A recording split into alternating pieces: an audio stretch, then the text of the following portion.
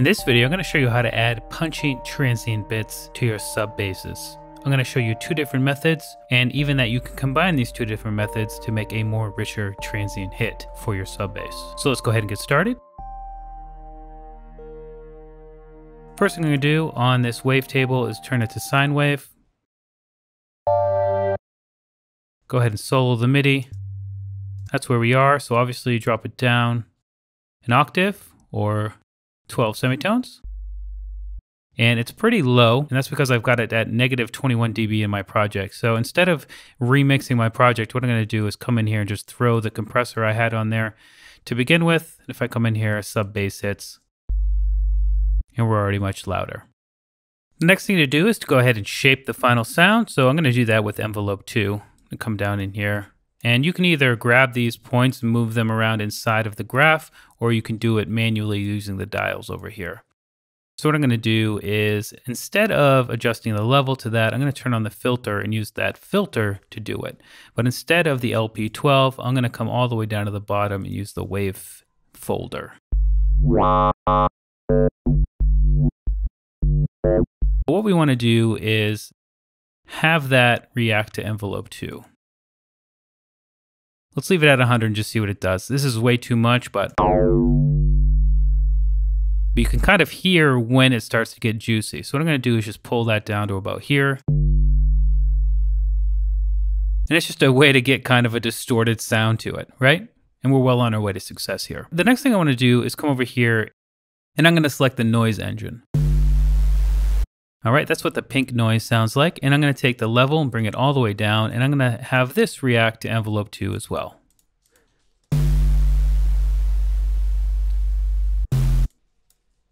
And on this one, we're also going to use that built-in filter system. We're going to leave it on LP2. And what we're going to do is use a different envelope here and make it super short, like really short. And then we're going to adjust the cutoff for that. So I'm going to pull it all the way down, and I'm using envelope 5 down there. So boom. And 100% is too much again, but let's just hear what it does. And as I pull it down, it's changing the timbre. All right, so you can hear what it's doing there. It's actually quite cool.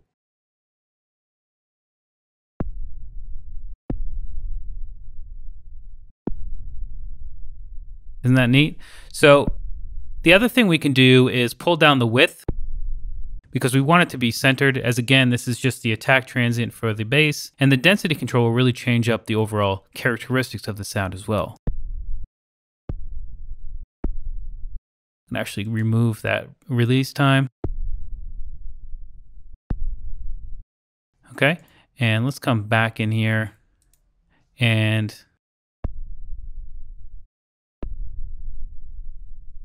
let's see what they sound like together now. So that's with it, without it, with it, without it. So it's adding some, and if we want to add more, we can come in and we can adjust the density and the cutoff envelope amount.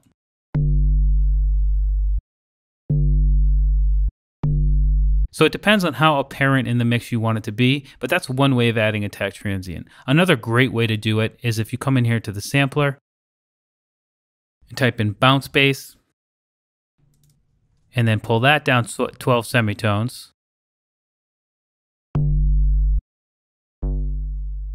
That's got a really nice characteristic to it right out of the gate. And it already has a nice attack transient as well.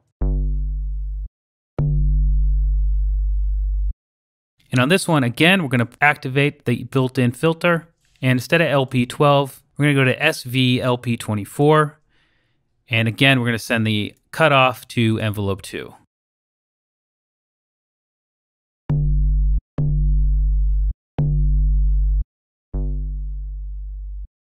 So that's what it sounds like soloed.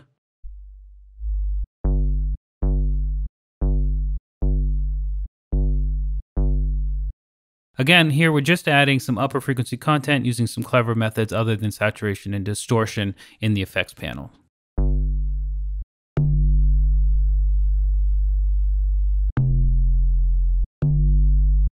But now this is a little bit too much for me. So I'm going to come in and reduce that.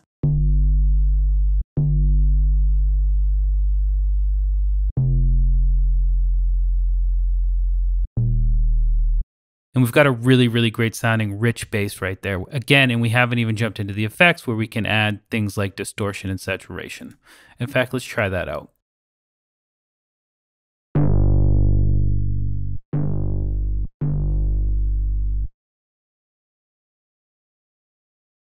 I'm going to go ahead and select the envelope so I'm not adding any automation with it.